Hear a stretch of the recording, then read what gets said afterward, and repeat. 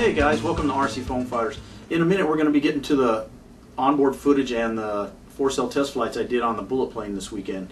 But first I just wanted to go ahead and show you the two projects I've been working on.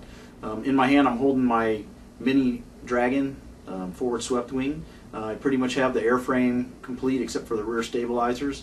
I'm just waiting on a few more parts to finish this plane up.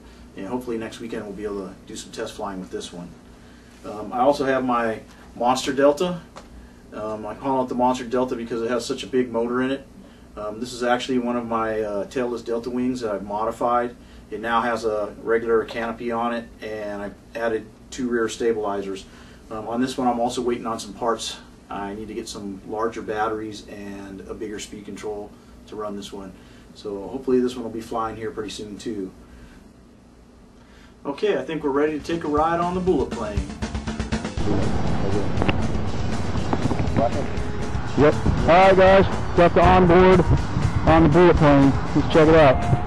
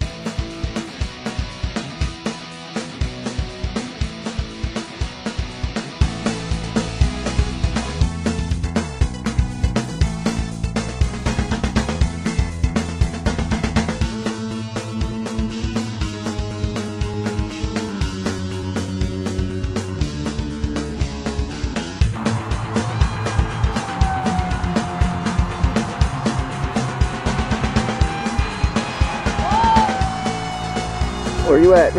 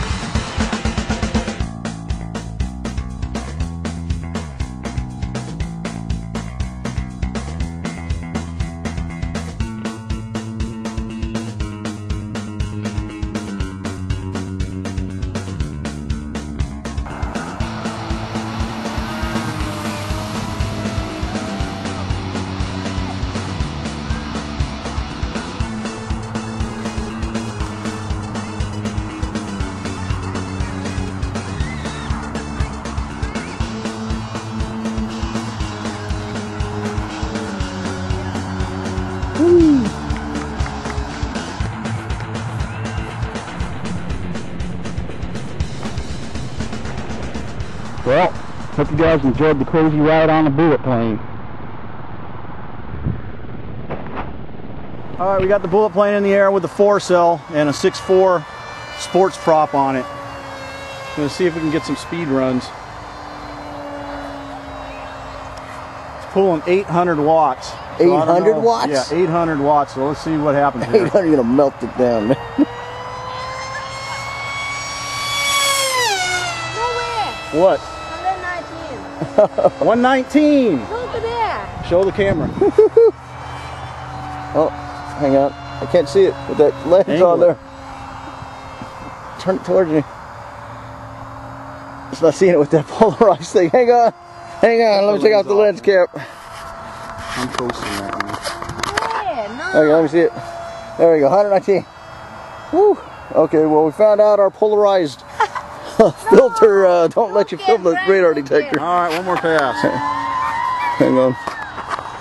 Let me get this back on. Okay, good. What we got? You got it? Yeah.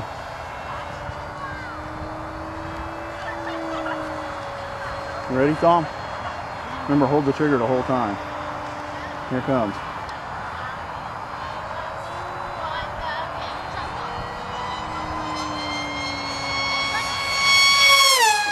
Whew. 114. 114, so 119. Oh, that thing's crazy. So what is it, a 4-cell with what? 4-cell with a 6.4 sport prop. Damn. 800 watts? 839 watts at 58 amps. Here goes. Tom. Yeah, bad run. I think we're running out of juice though. Oh. Hey, you're on this side, friend. It's okay. Yoo-hoo! Yeah. 102. It's too high. Yeah, but still be 100. Oh, I think the batteries are running out of juice. Come on, use the bell. We'll do one more and then after it. Yeah, we'll do like John here. Wow, 119. No way.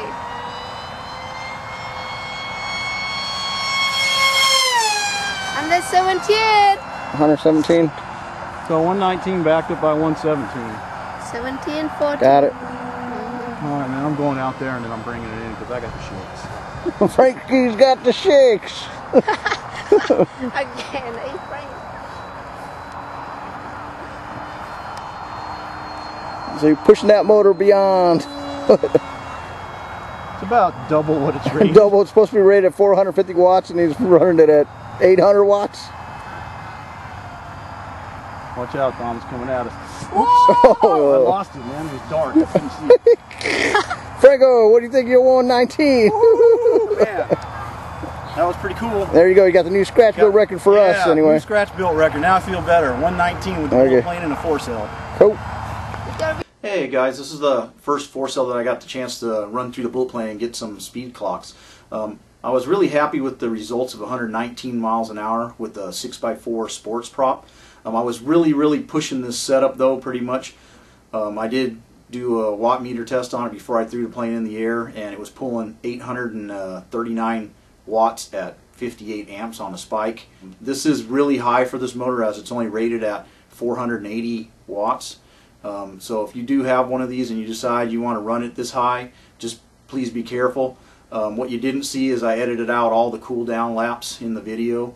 I would suggest if you're going to run this setup on this motor, don't run it for any more than 10 to 15 seconds full throttle, and then do at least one cool down lap to cool the motor down a little bit before you give it another burst.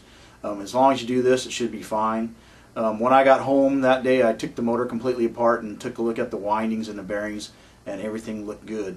So I'm thinking it's alright as long as the weather is cool and you keep your bursts down to 10 or 15 seconds. You shouldn't have any problems with it. Okay, we're going to go ahead and wind up the video here, but before I do, I just wanted to remind everybody, please don't forget to enter in this month's free giveaway. There's information on our blog. I'll put a link in the sidebar. Please be sure to check out all the other links as well. Thanks for watching RC Foam Fighters, and I'll see you guys again soon.